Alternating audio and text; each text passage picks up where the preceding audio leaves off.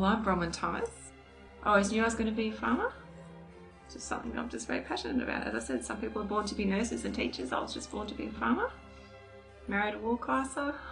We are very fortunate to have 4 very happy, healthy children, 2 boys and 2 girls. We would envisage that one of our children to go onto the farm would be fantastic. But I'm sure after being brought up on the land that it would hopefully be in their blood somewhere. I think Australia needs farmers. As I said, I've always had a passion for agriculture, and we have, both of us always feel very strong about agriculture, especially Australian agriculture. And the commodities that Australia produces is unique to Australia. The climate is changing. It's changing for various reasons. It may be because of our impact on the practices that we use. It may be the impact of industries in our cities. But certainly we need to look after the land that we do have. We are caretakers of our land.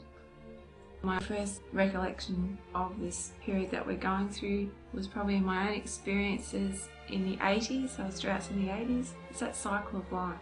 And dust. You can't have drought without dust. Although now we're experiencing what they call a green drought. We've had rain, but it's only green. It's a bit like you can't judge a book by its cover. What is happening in our paddocks, to the untrained eye, you might think, gee, what are they saying? But if we don't get our follow-up rains, it is reaching a very critical point within our season at the moment. So our landscapes at the moment, to the untrained eye, probably look fantastic. And they do. It looks better than the brown. But the fact is that we still need this follow-up rain, so we're not out of it yet. Relationships throughout the drought have probably become stronger. It's typically known that rural families and communities are very resilient and will remain to be resilient. Our rapport with each other is one of looking out for a mate. Sometimes it probably couldn't be understood for those who don't know. It always takes is just a phone call or a quick cuppa with somebody, or a hello, or even it is just a quiet beer with a friend. Sometimes that's all it takes to lift spirits. In a very informal way, you're checking up on that person. Farmers are an optimistic mob. Like, we're always optimistic. It'll rain, it's going to rain, seasons are going to come good. But I think we have to be, because we are all still happy, we're all still healthy, we all still have a roof over our heads, we can all still provide a meal on our tables. As you know, there's people in our society who can't do that.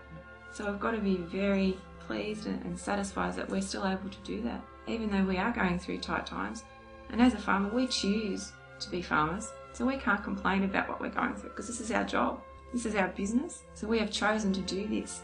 People choose their career paths, and these are our career paths, so we do have to ride the waves, in other words. Unfortunately, like anything, we have to deal with nature. That's part of our job.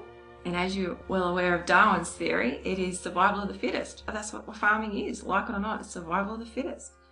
And it's those that are versatile and can adapt to change will survive. But as you know, that those farmers who can't adapt to change and are inflexible for various reasons, they will have to exit the industry. And like it or not, it probably has taken a drought for that to happen. Those farmers are not meant to be farming, and we need to treat our farming enterprises as a business if we're going to survive. My name is Brownyn Thomas, and this is my poem called Dream. No rain today or tomorrow, so dream the land is not hollow, so have no sorrow, so dream it will rain tomorrow. D is for the dry land, R is for the rough place, O is for the outstanding efforts, U is for the unbelievable strength, G is for the ground so dry and rough, R is for the hot heat of the rising sun, T is for the tough people that live with it. As I stand in the shed, as I think of the drought in my head, as I lay in my bed, my dad said, not to be sorry because you don't have to worry.